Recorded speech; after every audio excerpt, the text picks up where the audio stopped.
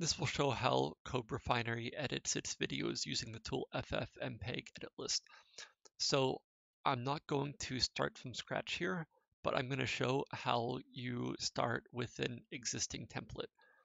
So in this case, we have our edit list from the previous workshop.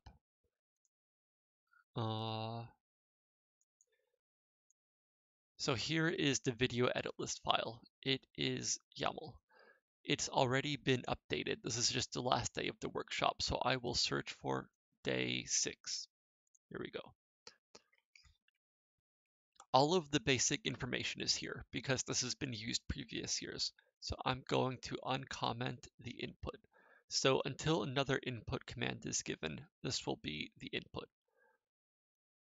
This year, I will not include this day 6 intro, so I will go straight to day 6 testing. So I'm scrolling down and I will uncomment all of this. So here we go. The description and the basic metadata is all the same from last year. I'm not editing that. So instead, I will come down here to this edit list part. So now in my other window, I will play the video, the raw video.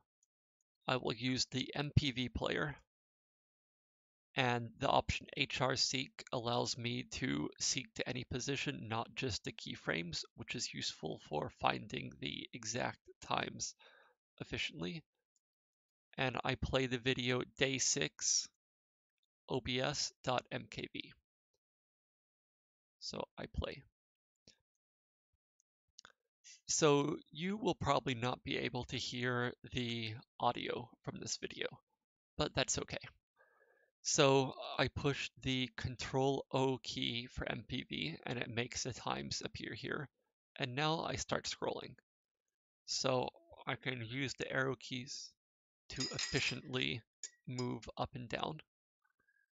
So, okay, this is the intro. I'm continuing to go. Okay, now it looks like we're starting, and I paused. So I'm moving backward some, and it looks like around here is where we're starting. So I go back a little bit. Here. So I paused where I want to start, and I have a hotkey in OBS, the / key. So I push this and it copies the time to the clipboard. Okay, I can make this small and out of the way. Okay. I remove the start time and add that here. The time I copied. Now I'll keep playing.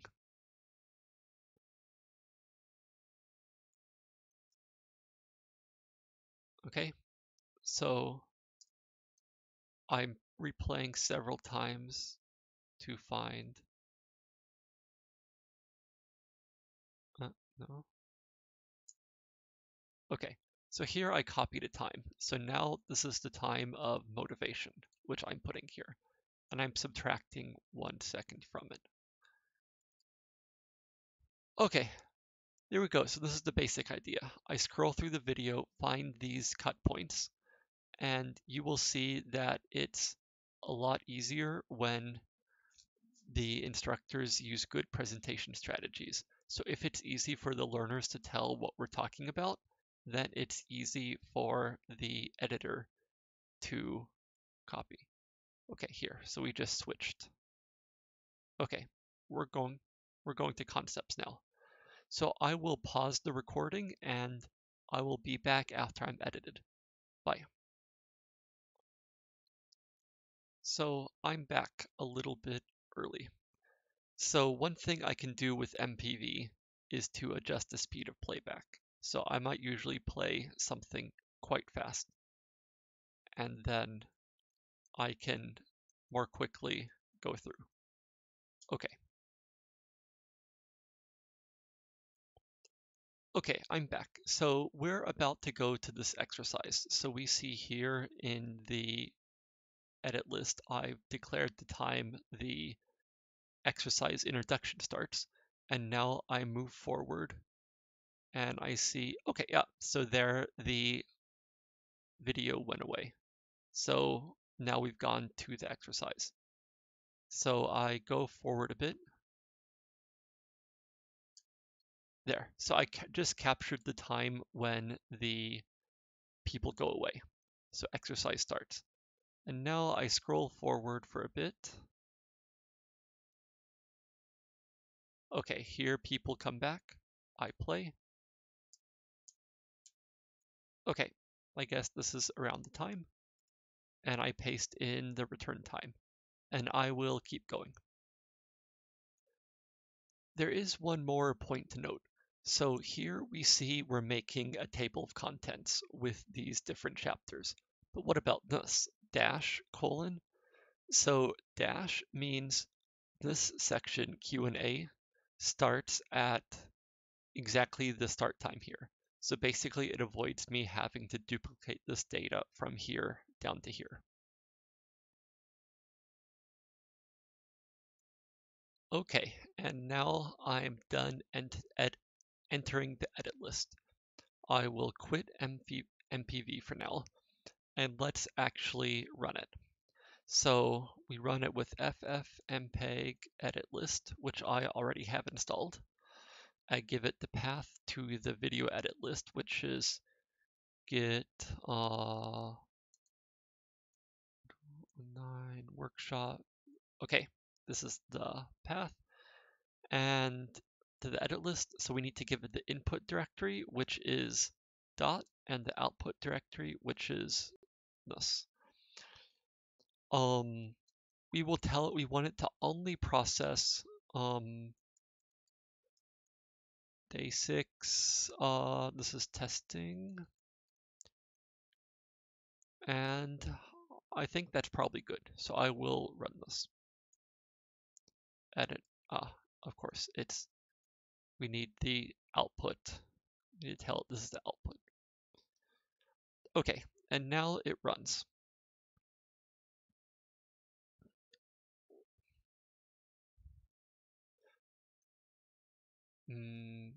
Okay, so we saw some errors. We're just going to ignore that for now. If we scroll up, we see that each segment, it ran ffmpeg to separate them out, and then it ran ffmpeg once in order to combine them all together. So these are these segments. So here's one segment, here's one segment, here's one segment, and here's one. It prints a bunch of debugging information, and it seems to work. Great. Okay, so next up, we want to run it and tell it to re-encode. So actually, first let's show an example of an error.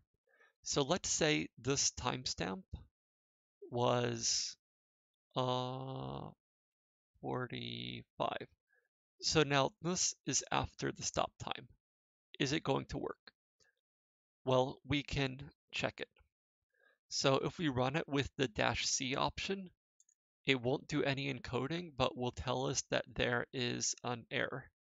It's a bit hard to see, but it is here. There's a bad time lookup. Okay, there we go. So it's fixed. Now we run it again with the re-encode option. The re-encode option means that it will basically not just extract the videos directly, but will actually do a proper video encoding. So this will take a little while. So I will pause again and see when it's done. Okay, we're back and it's done encoding. It asks me, do I want to overwrite the file because I had already generated it once without the re-encode option. So I click Y and it overwrites. Okay, so what do we have? If we list the out directory, the things that are day 6 in there, we see there is the output mkv file and the output info.txt file. So we could go and play this to check it. I will avoid doing that now.